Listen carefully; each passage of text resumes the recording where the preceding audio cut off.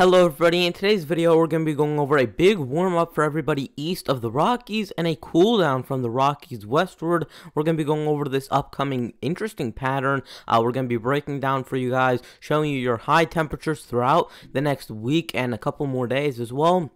And we're also just going to be generally discussing what you should be expecting. We're going to start to get into some very, very nice weather with some temperatures up in the 60s, 70s, even 80s further to the south, with drier than normal conditions for some areas, although it will actually be quite active. So growing season will get off to a good start, and we definitely have very good conditions if you're doing farming or gardening this year.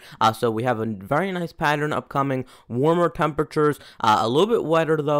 But generally it should be a fairly nice pattern. Let's get right into it, and let's start off with your current National Weather Service page. As you can see, it's actually quite inactive as of right now. We have some high wind watches and wind advisories for parts of Oregon and California, as well as some wind advisories back through western Texas and eastern New Mexico, with some red flag warnings in that pink area for parts of Texas, Oklahoma, and New Mexico. We also have some winter weather advisories for some of the higher elevations in parts of Colorado and New Mexico, as well as for some of the higher elevations in northwestern or western parts of Washington. We have avalanche warnings for northwestern Montana, as well as some more winter weather advisories in effect for northern Vermont and northern upstate New York near the Adirondacks, with some wind chill advisories in effect for northern and northwestern Maine. For that area, that's where you're expecting some of those wind chill advisories, and then also some wind advisories in effect for western Maine,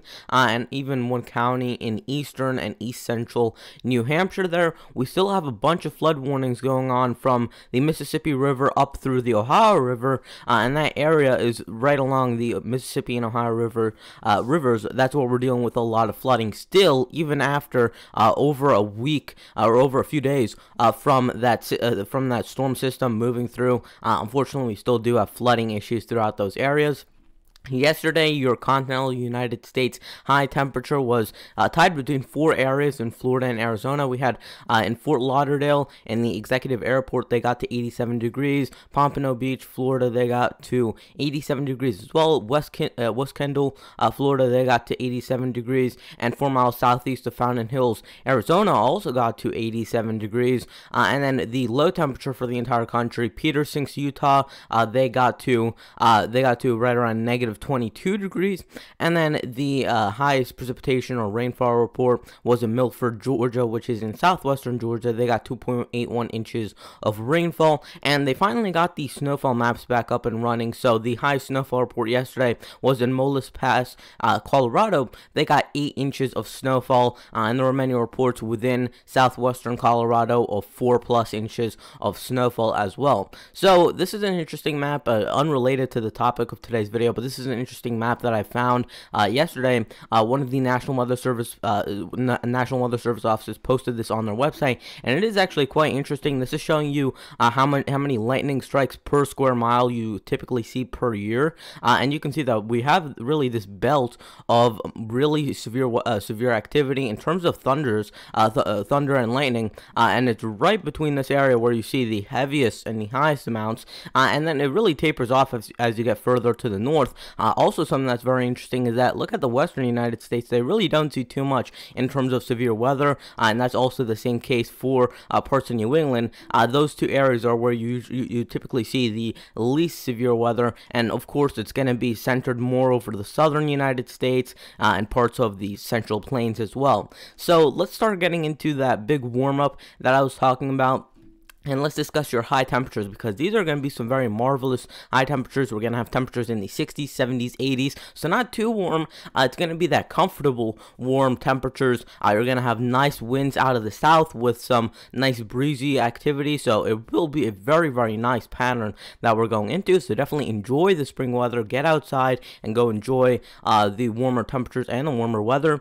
This is by tomorrow, so we're dealing with high temperatures in the afternoon.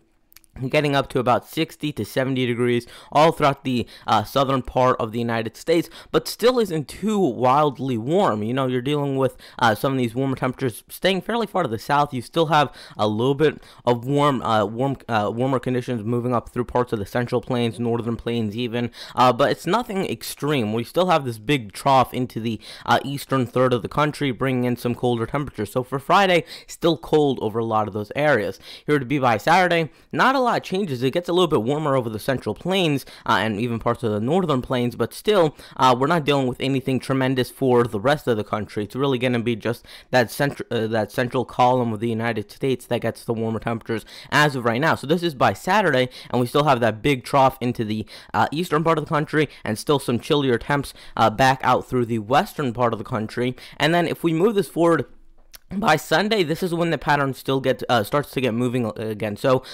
Friday, Saturday, Sunday, rather chilly over parts of the eastern third of the country. The central part of the country dealing with some fairly warm temperatures throughout that area, throughout that time period. But it's now when this low pressure, which is going to be further to the north, starts to head further to the east. That's when you're going to get your warmer temperatures to come back. So you're dealing with 60s and even 70s getting its way all the way up to parts of the Central Plains. You have 65-degree readings plus all the way up to Minnesota and South Dakota, so very, very warm conditions, even 60s getting to the Canadian border. And then you're going to see that trough, which is still in parts of the Northeast, starts to recede. So now parts of the Great Lakes, the Southeast, are getting in on the warmer temperatures. We have 70s even popping up for this area in the Central Plains back through down to Texas. So we have 70s all the way up to South Dakota, parts of Nebraska, Iowa, Missouri, Kansas. So getting very, very far up further to the north. We're actually dealing with some 80s even, or high 70s into the lower 80s for some of these areas in the Southwest. So definitely getting a lot nicer, except if you live in that eastern, maybe quarter of the country. That's where you might start to deal with some colder temperatures. But even those areas are going to warm up. Look at Tuesday, the 9th of March. We're looking at 70s getting all the way up to parts of Minnesota, South Dakota, North Dakota as well. All through here, very warm conditions, getting into the 60s anywhere where you're in the yellow. So very, very warm for this time of year. You can see that except for the East Coast and especially the Mid-Atlantic and the Northeast, everywhere else in the eastern part of the country is above 60. And even those areas are warming up compared to their normal. They're in the mid-50s. Low 60s in some of those areas even popping up. You get into northern New England, of course, your high temperatures still in the 40s and 30s, unfortunately, for those of you who like the warmer conditions. But it is warming up, and it is getting better if you do like the warmer temperatures. So here to be by Wednesday, the 10th of March, we're now dealing with fairly significant warm temperatures moving up through the central part of the country. We have mid-70s getting all the way up to Iowa, Nebraska, and Missouri. We're dealing with those 60s spreading further to the north.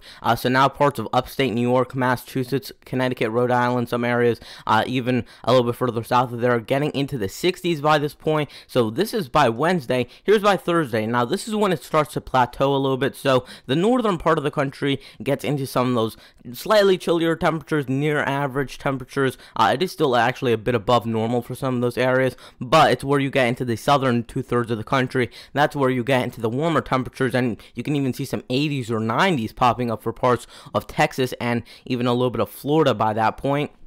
Here to be by Friday, March 12th, still very warm for much of the southeast. And if we look at Saturday, still, again, very, very warm for many of these areas. A little bit colder as you get to the north, but still, you look at the Tennessee Valley, Ohio Valley, southeast, south central part of the country, and you're in the mid-70s, the low 80s. That's pretty much the optimal temperatures. The 70s is usually the most comfortable temperature range, at least in my opinion. And it looks like you're going to be stuck in that temperature range for quite a while. So definitely enjoy the nice weather and get outside and go enjoy those warmer temperatures.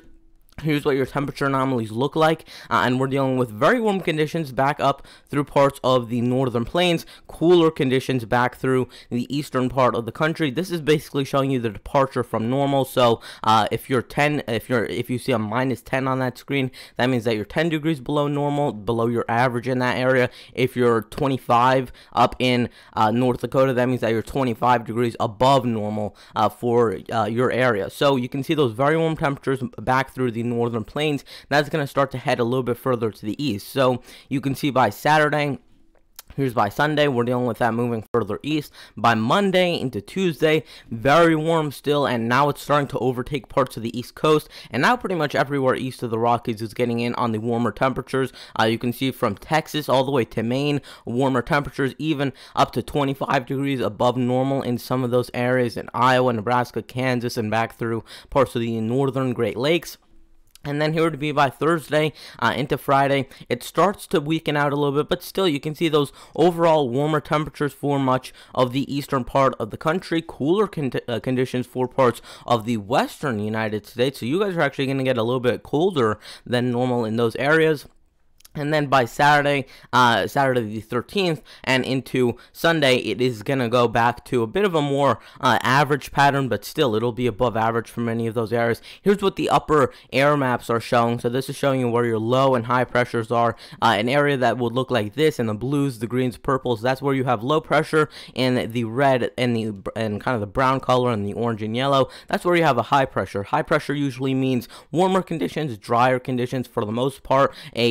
Blue, green, purple, that's when you're looking at a storm system or colder conditions typically, and this gives you a good idea of what's happening in the upper parts of the atmosphere. So we have a little system moving back through the southern United States. That's going to cool it down, but you can see this impressive ridge back up through into parts of Manitoba, Saskatchewan, back through some of the northern territories in Canada there, and that's what's really bringing those warmer temperatures. You can see how far north those the very high anomalies are, and they're all the way up into central and northern Canada there. So that's bringing up all that warm air from Mexico and some of the southern United States, and that's pulling it up to the northern plains, parts of southern Canada as well. You can still see that huge trough into the eastern United States with that big ridge into the middle of the country right here. So we have an amplified pattern by this point, and it's going to start to flatten out, weaken out a little bit. So now much of the eastern United States into that more milder pattern with a high pressure in place by Monday,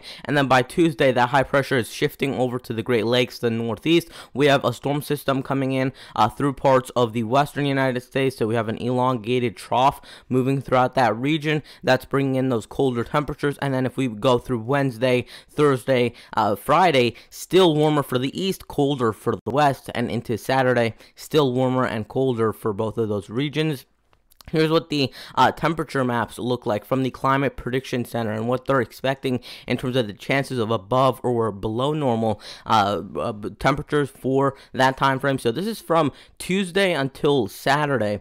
So Tuesday the 9th through Saturday the 13th of next week. We're looking at very, very good chances of being above normal if you live back through this area, and very good chances of being below normal if you live through this area further to the west. Kind of the opposite of what we were dealing with in February, where we had pretty much the complete opposite pattern. We had much colder in the east, much warmer in the west, and if you look at the 8 to 14 day outlook, still hangs on. So you're still dealing with colder temperatures for much of the eastern half of the United States by Thursday the 11th all the way until Wednesday the 17th. And we have warmer temperatures for the east, colder for the west again. So definitely a very interesting pattern, and a very nice mild pattern that's going to be very, very good to start to get into that springtime feeling. And here's what the 3 to 4 week outlook looks like. So this is from March 13th through the 26th, and we're looking at a 70% chance or greater if you live anywhere within these two lines. So anywhere within this area is where you have a 70% chance, 70% plus chance of being above normal. And here's that 60% chance plus area. So anywhere east of that yellow line is where you have at least a 60% chance of being above normal within that time frame. So enjoy the warm temperatures. It looks like it's definitely coming, and it's definitely a very, very favorable pattern if you do like warmer temperatures. We dealt with the cold in February, and now we're dealing with the warmth as we get into early spring, and this might even carry on through the rest of spring. We'll still have to track it out, and I will be tracking all of these systems, all these pattern changes on my channel. So if you do enjoy the content, please consider liking the video, subscribing, and turning on notifications, and I'll see you guys in the next video. Goodbye.